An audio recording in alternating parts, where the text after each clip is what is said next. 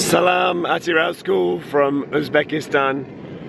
I just wanted to say I'm thinking about you guys from the middle of my tent in the middle of nowhere in Uzbekistan. Not only because I had a really fabulous time in Atyrau, and I really love the messages you wrote on my bag.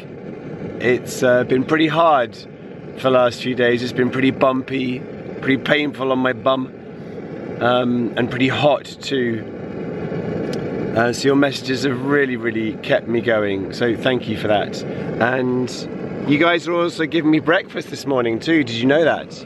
I've got blueberry porridge. Check me out, nice and fancy. Thanks to good old Jeff McGuire and Shelley. Thank you for giving me that porridge, it's really coming in handy. Super tasty breakfast. And made with powdered milk for that extra creaminess, not just plain old water for Super Cycling Man. And you know who gave me that powdered milk, so thank you so much. This really makes a difference to my day. This is going to be a long day, maybe 100 kilometers to the nearest town.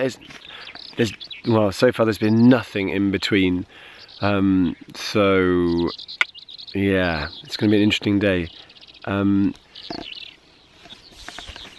That's where the bike slept last night, and I've got an awesome sunrise this morning too. I've got some birds tweeting in the background.